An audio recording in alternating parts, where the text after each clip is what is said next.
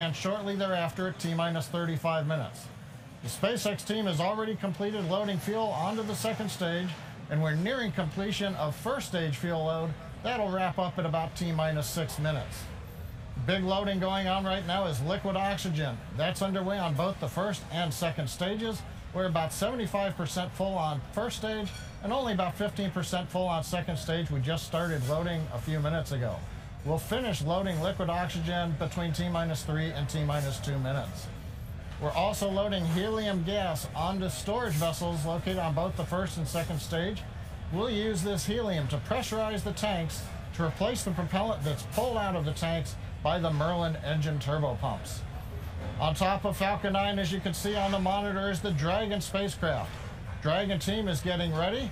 They began their auto sequence at T-minus 35 minutes. That's when we synchronized timing between Dragon and the Falcon 9. And now they're undergoing last checks to make sure the systems are all healthy. The next big step for Dragon is transfer to internal power at T-minus 8 minutes. We come off of ground power and we use the batteries on board Dragon. The range is ready to support. The Air Force tells us the airspace and the sea surface is clear for launch.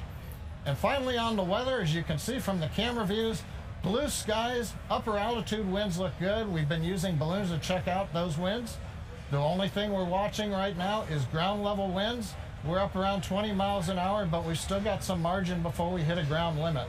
So crossing our fingers that the winds continue to be good for the last 10 minutes. Finally, on a historical note, this week will mark the 8th anniversary since we flew the first Dragon for NASA, our COT-C1 mission back in December 2010, which was a precursor to today's resupply missions. All told, it's been an amazing journey for SpaceX, and so at T-minus 9 minutes 20 seconds and counting, all systems are go. Our Dragon spacecraft has been flying for 6 years now, and today it's the only vehicle flying that can deliver significant cargo both to and from the International Space Station. And it's been an exciting journey to get to where we are today.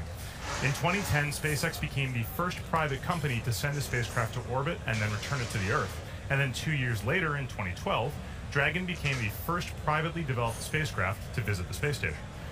Since then, SpaceX has made a total of 16 trips to the station. 15 of those as official resupply missions, and we are under contract with NASA for a total of 26 cargo resupply missions. We're currently just flying cargo missions, but very soon we'll be flying humans to space as part of NASA's Commercial Crew Program, with our first uncrewed demonstration mission, Demo 1, targeted for January of next year. Today, Dragon will be carrying dozens of research payloads to the space station, including research in the National Laboratory operated by the Center for the Advancement of Science in Space, otherwise known as CASIS. There are more than 20 payloads included on this mission, sponsored by the National Lab. In fact, this mission represents the largest number of payloads ever delivered to the National Lab during a single launch to the space station. The National Lab payloads represent a diverse group of research investigations, all of which are intended to benefit life here on Earth. Let's take a look at some of that groundbreaking research from CASIS that will be aboard this CRS-16 mission. SpaceX's 16th resupply mission to the International Space Station is primed and packed with an incredible amount of research that has the capacity to benefit life on Earth. More than 20 payloads are sponsored by the U.S. National Laboratory on the International Space Station. Let's get an idea about some of those payloads that are associated with this mission. Budweiser will send its third experiment to station with implementation partner Space Tango. This payload will examine the steeping, germination, and kilning processes associated with malting barley. Results from this research could help the company develop new malt barley varieties that are more tolerant to extreme stress environments. Corrosion can lead to inefficiencies in products and cause costly damage. In an experiment to study corrosion-causing microbial biofilms on Earth and on station, Nalco Champion will monitor the rate of microbial corrosion as a function of cell density and activity. Results could shed light on new methods to effectively mitigate against microbial corrosion both on Earth and on station. Startup company Lam Division seeks to enhance the manufacturing process of a retinal implant designed to restore vision to those who are blinded by retinal degenerative diseases. The implant consists of multiple layers of a light-activated protein, and production in microgravity could improve overall uniformity and the stability of the multi-layer system. Earlier this year, the ISS National Lab partnered with Marvel Entertainment for the Guardians of the Galaxy Space Station Challenge. Hundreds of students submitted flight concepts based on the physical characteristics of Rocket and Groot from the Guardians of the Galaxy. And 2 projects were selected that will launch on this mission. One student experiment is looking at aeroponic farming, and the other at a dental glue that is activated by UV light. Sepsis, or systemic inflammation, is usually caused by exposure of an open wound to contaminated sources and is a costly healthcare burden. Tympanogen seeks to leverage microgravity to improve the process of antibiotic release from a novel patch they have developed to treat wounds and reduce the occurrence and severity of sepsis. This launch represents a diverse mixture of science that has the capacity to benefit life on Earth while leveraging microgravity. To learn more about all of the payloads associated with this mission, please visit issnationallab.org and go Dragon.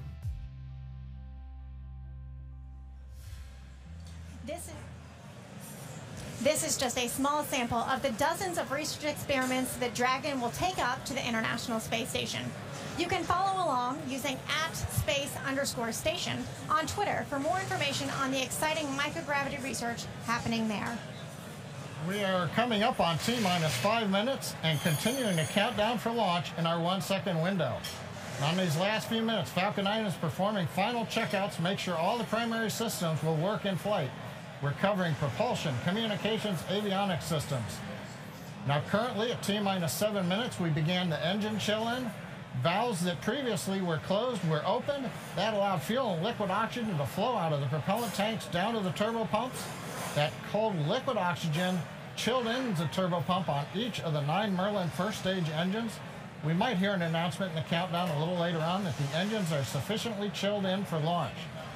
Currently, the transporter erector strungback is getting ready to move away from the first stage and second stage. It'll move back a couple of degrees and then hold there until launch. We're also in the middle right now of checking out the upper stage thrust vector control actuators. This is known as engine wiggle. We're physically moving the thrust chamber very slightly. That makes sure the guidance hardware is go for flight. The first stage engines will have a similar wiggle, but that's done just seconds before we ignite them. Now at T-minus 1 minute, the flight computers will enter startup mode on the Falcon 9. That will guide the rocket through the rest of the countdown. You'll hear the launch director from SpaceX give a go for launch at T-minus 45 seconds. And then finally, a couple seconds before liftoff, the engines will be ignited. And at T0, the rocket will be released from the hold-down clamps. And at that point, the strungback will then recline the remainder of the way from the rocket, clearing it for liftoff and flight into orbit. On the Dragon side, the team has transferred to internal power. They've performed their final checks. Just watching right now, making sure everything is go for launch and the flight that will take us about 3 days to rendezvous with the space station. The Air Force range continues to be go, and the weather continues to look good. So right now, everything looks good for an on-time launch, just under T-minus 3 minutes and counting. Let's share in the last minutes of terminal countdown.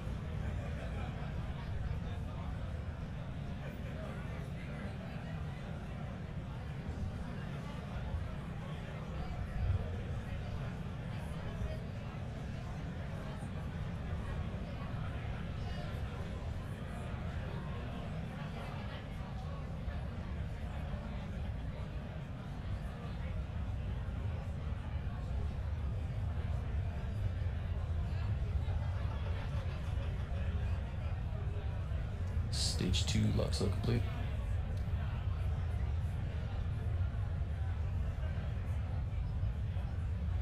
Vehicles on internal power.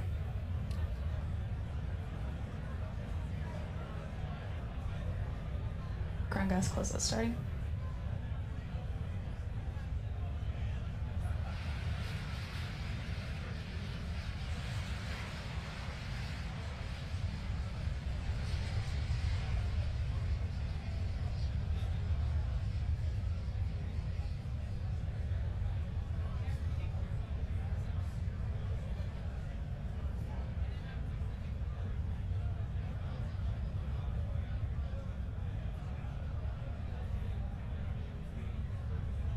Mass closeout's complete. Dragon is in startup. Falcon 9's in startup.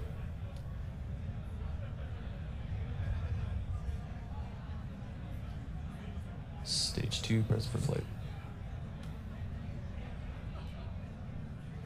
Go for launch.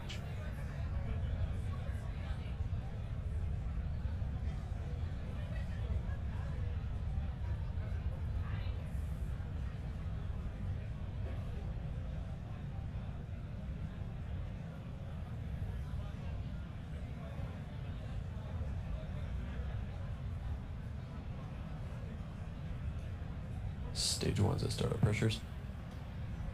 Minus 15 seconds. And Falcon 9's configured for flight. 9, 8, 7, 6, 5, 4, 3, 2, 1, 0. Ignition, liftoff.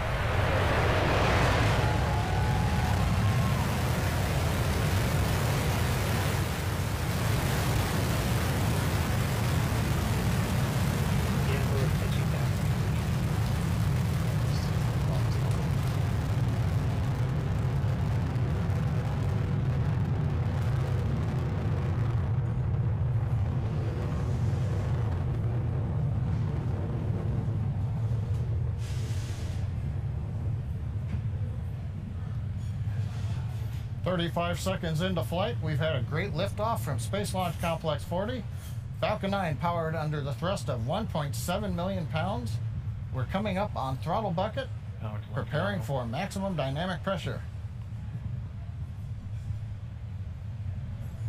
Propulsion reports that we are on target, throttle down, getting ready to pass through max Q. Vehicle is supersonic and experiencing maximum dynamic pressure. We're passing through the range where aerodynamic loads are greatest on Dragon Falcon 9. The Merlin engines are now throttling back up. Propulsion reports the first stage systems are nominal. Great views from the cameras here. The blue skies, a nice daylight launch, showing Falcon 9 with Dragon headed downrange.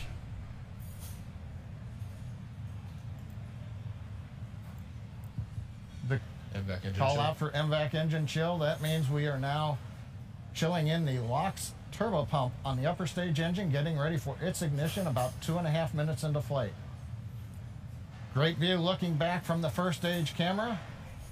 Cape Canaveral in the background as we head northeast towards the International Space Station orbit. Next major activities coming up in about 25 seconds. We'll have shutdown of the 9 first stage engines. We'll get stage separation and ignition of the second stage to propel Falcon 9 and Dragon into Earth orbit. We also hope to see on the left side the first stage flip around and light 3 engines and to begin the path of coming back to landing zone 1 at Cape Canaveral.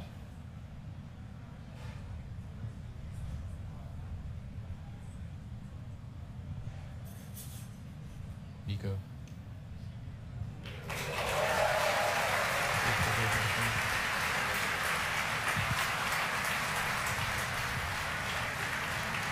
Stage 1 boost back startup pressure.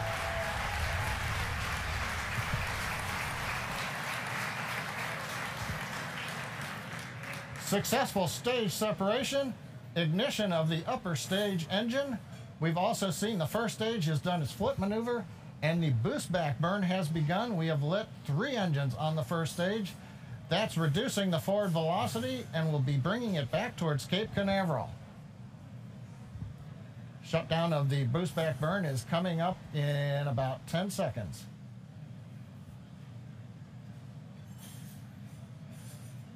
Second stage continues to look good on power.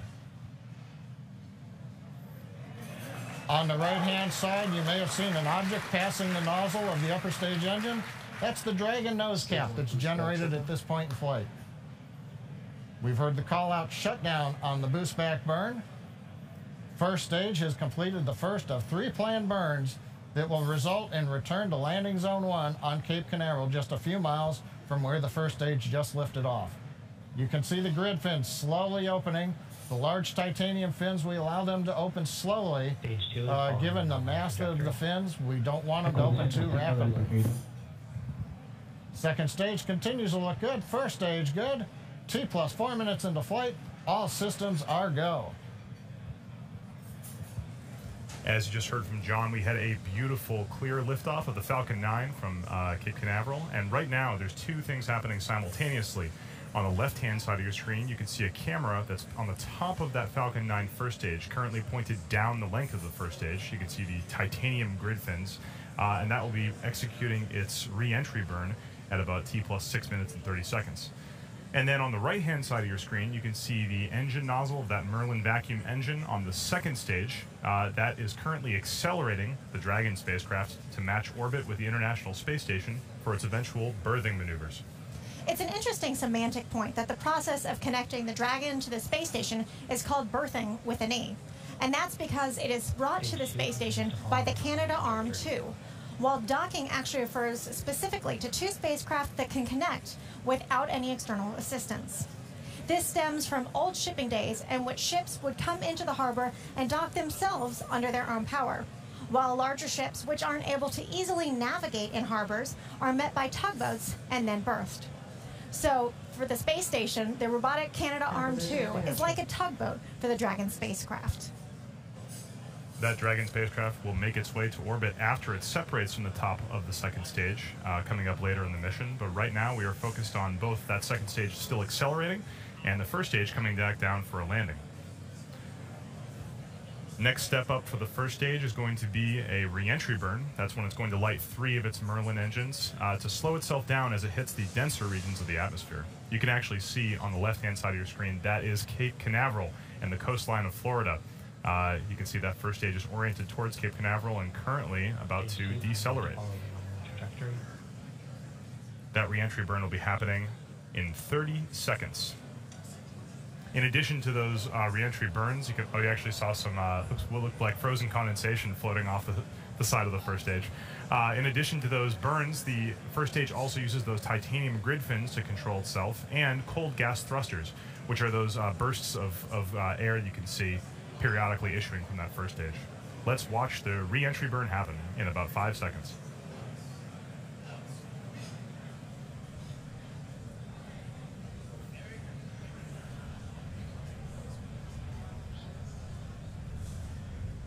Stage 1 entry burn startup.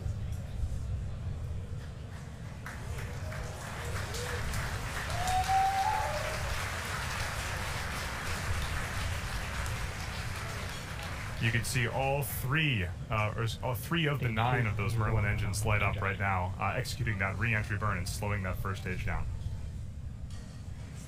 Stage 1 entry burn shutdown. And we just heard the call out for an entry burn shutdown. Landing burn will begin. That's the next phase of landing at T plus 7 minutes and 35 seconds. We currently have an unbelievable view of Cape Canaveral from the bird's eye view. It is absolutely amazing. I've been at Cape Canaveral for these landings before where you can feel those sonic booms in your chest. It is just so exciting along the Space Coast.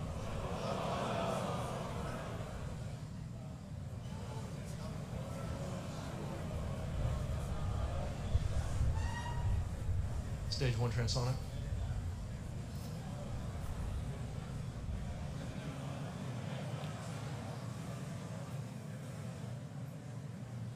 Stage 1 landing burn startup. Stage 2 continues along the nominal trajectory. Right now, Stage 2 is currently on a nominal trajectory. This is the primary mission to get that Dragon spacecraft into orbit.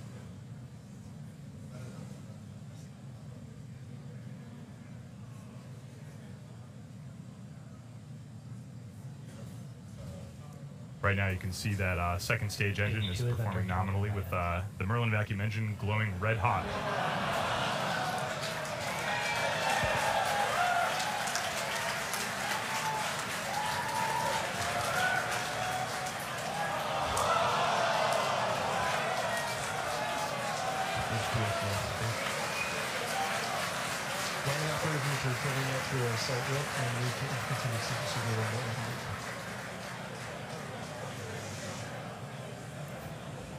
You may have heard the SpaceX team cheering in the background.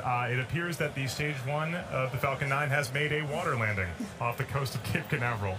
Still waiting on exact word for what happened there. Just a quick reminder, the primary mission today is to bring the Dragon to the International Space Station. Right now, that mission is going spectacularly. All telemetry from Stage 2 looks nominal, and it looks like we are approaching a good orbit. Waiting for confirmation on that soon. Now, the Dragon spacecraft is set to arrive at the International Space Station in just a few days, where our astronauts will be conducting that groundbreaking research that it is carrying up. And right now, we did have confirmation of a good orbit from that second stage with the Dragon. Right now, the next phase of the mission is going to be Dragon separation from the top of the second stage.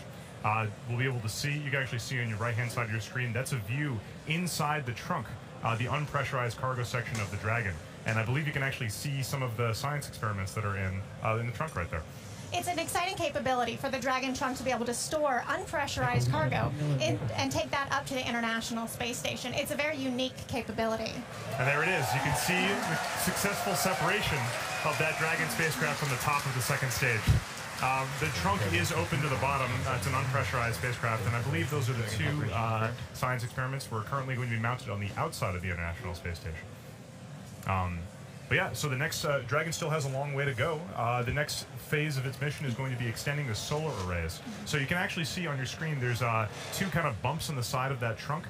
Those are the folded up solar arrays. And in, I believe at 12 minutes and 30 seconds, those solar arrays are going to extend and unfurl so that the Dragon can start harvesting solar power and make its way the rest of the way to the International Space Station. Now, as you mentioned earlier, we've got some cargo inside the trunk of that spacecraft, which you could see as it was pulling away. We have two different experiments. The first one is the JEDI spacecraft, and that's JEDI with a G. It stands for the Global Ecosystem Dynamics Investigation. The JEDI spacecraft will actually measure and create 3D maps of Earth's tropical and temperate forests. These measurements will help scientists determine how much carbon is stored in the world's forests. Also inside Dragon's trunk is the Robotic Refueling Mission 3, known as RRM-3.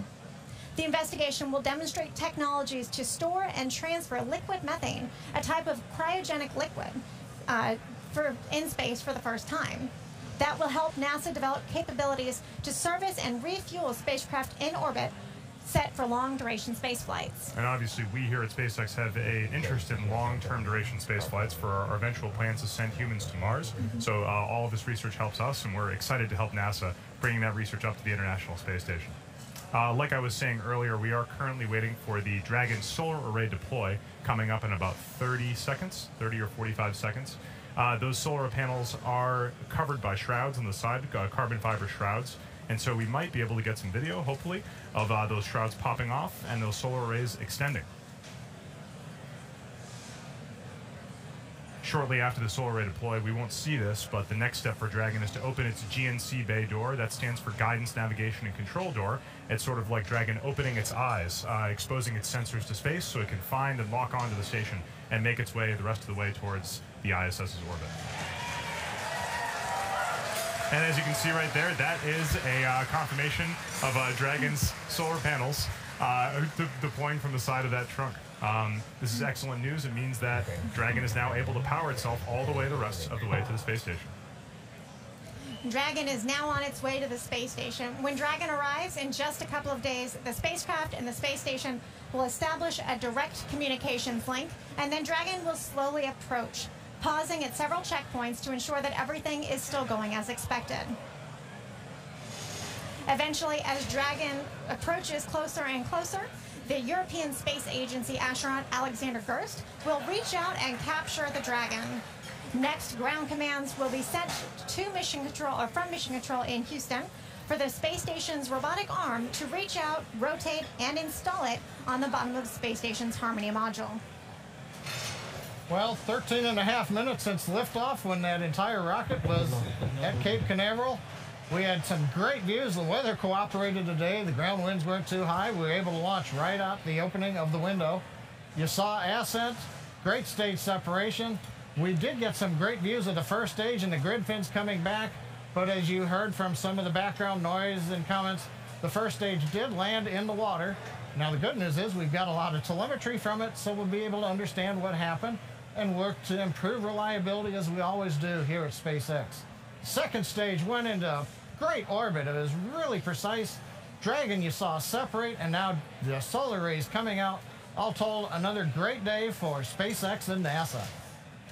Dragon's arrival, capture, and installation to the International Space Station will be streamed live on Saturday, December 8th on NASA TV and on SpaceX.com/webcast. Dragon will spend about 5 weeks attached to the space station before returning to Earth with cargo and research.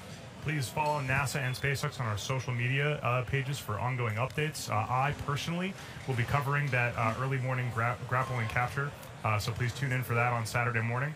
And please thank you to NASA, the range, the FAA, and you, the viewer, for tuning in. We greatly appreciate your support for these launches. Until next time.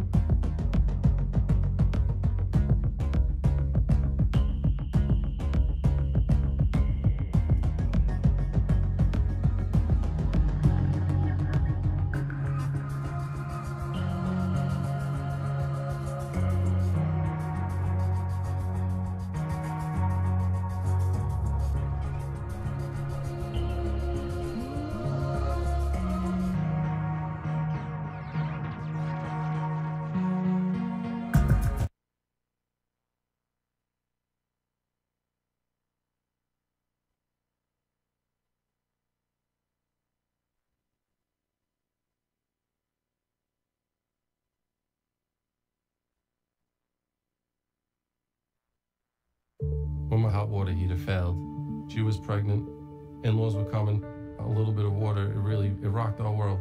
I had no idea the amount of damage that water could do. We called USAA, and they greeted me as they always do. Sergeant Baker, how are you? They were on it.